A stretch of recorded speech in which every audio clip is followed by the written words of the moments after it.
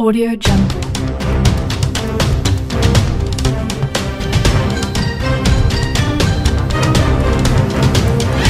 Audio Jungle.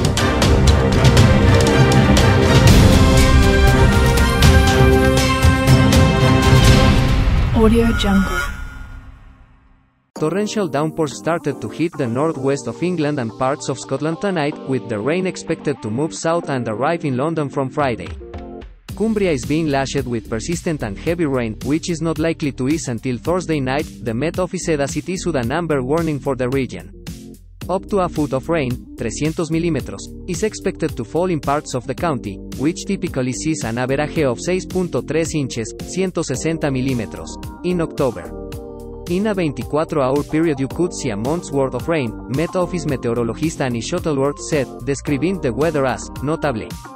The rainfall total is much higher than the average rainfall for this time of year, definitely, and in general, for any time of year it's a lot of rainfall in a short period of time, she added. Dumfries and Galloway in southwest Scotland are also being battered by downpours, lasting until 9 de la mañana on Thursday. The Met Office said there could be a danger to life from fast-flowing or deep floodwater. The Amber Alerts also warn of potential damage to homes and businesses from flooding, dangerous driving conditions and travel disruption. Communities could be cut off by flooded roads and face power cuts, according to the service. Videos showed the lethal gushing rivers in Cumbria this evening, after forecasters warned that flooding was a big concern. And while Londoners and those in the south of England will avoid Met Office weather warnings in the coming days, rain is still on the way from Friday, with the weekend set to be a washout in the capital. The flood warnings issued for Cumbria and Scotland today and tomorrow mean that residents should move vehicles to higher ground and move themselves, their pets and important belongings upstairs in their homes. There could also be disruption to travel. The Met Office warned, persistent and heavy rain is likely to bring flooding and transport disruption. There will be spray and flooding, probably leading to difficult driving conditions and some road closures. Delays and some cancellations to train and bus services are likely. The Environment Agency issued 4 flood warnings, meaning flooding is expected, as well as 15 flood alerts, meaning flooding is possible, with the number expected to rise significantly as rain falls overnight. Ben Luckey, flood duty manager at the government department, said, a slow-moving band of heavy and persistent rain could bring surface water and river flooding and disruption to travel, to communities in Cumbria and parts of the north of England from today, Wednesday, through to Friday and Saturday. Working with our partners in local resilience forums, Environment Agency teams have been out on the ground clearing waste grilles and screens, and stand ready to operate flood defenses if needed. They are also ready to support local authorities in their response to surface water flooding. We are urging residents and visitors, especially holiday makers in the Lake District, to stay alert and check their flood risk by signing up for free flood warnings on the Gov.uk website and via @NV Agency on Twitter, which offered the latest updates. Cumbria Fire and Rescue Service said residents should alert to the dangers of flood water. Never enter flood water on foot or in a vehicle. Call 999 if life is at risk, we're here to help, the service tweeted. The Scottish Environment Protection Agency, SEPA, tweeted, heavy persistent rain across southern Scotland overnight into Thursday is likely to lead to river and surface water flooding in eastern Dumfries and Galloway and western Scottish borders, expect flooding of Lowly England and travel disruption. The agency issued 7 flood warnings and 3 flood alerts. Network Rail said speed limits and reduced services would be in place on some routes between Wednesday and Friday, with disruption to the West Coast Main Line. Passengers traveling between Glasgow or Edinburgh and Carlisle are being advised to travel only if the journey is absolutely necessary. Liam Sumter, Network Rail Scotland route director, said, extreme rainfall can pose a serious risk to the railway, causing landslips or damaging our infrastructure and bridges.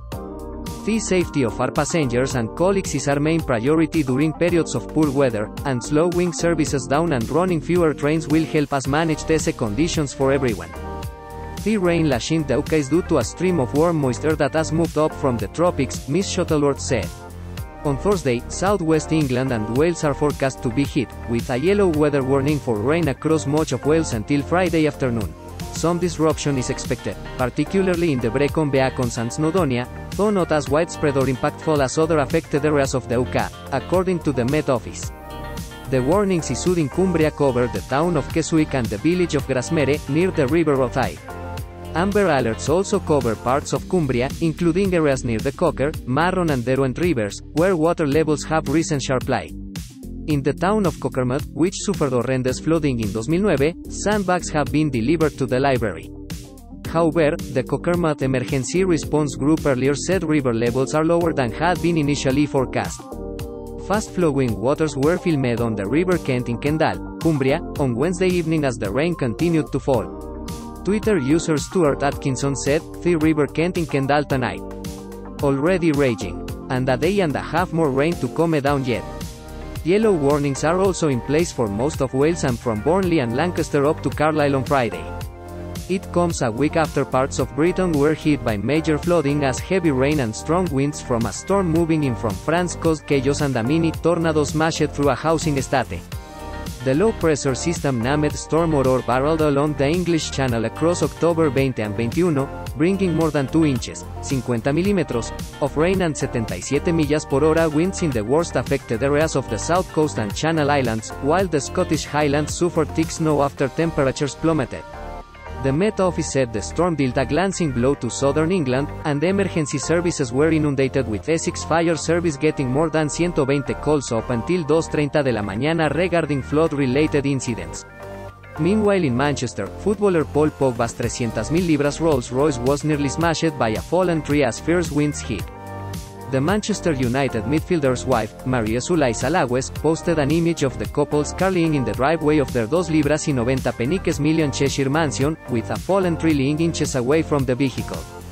The Bolivian model, 27, captioned the Instagram story post. This happened last night as the image showed Pogba's red black badge motor was just a few yards away from being ruined by the storm. In the northeast, monster waves battered the coast, as walkers were forced to dock to avoid getting wet. The promenade at Severn, in Sunderland, was drenched as huge crests of water broke onto the concrete.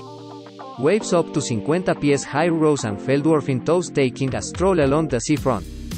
Flooding caused delays across the rail network between Exeter, Salisbury and Tiverton in the southwest, and at Belmont in South London.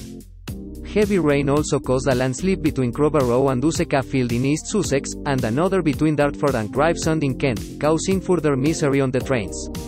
Much of the south was under by an amber warning for rain during the storm, although the most severe impact was in northern France, where 105 millas por hora was recorded at Fécamp in Normandy.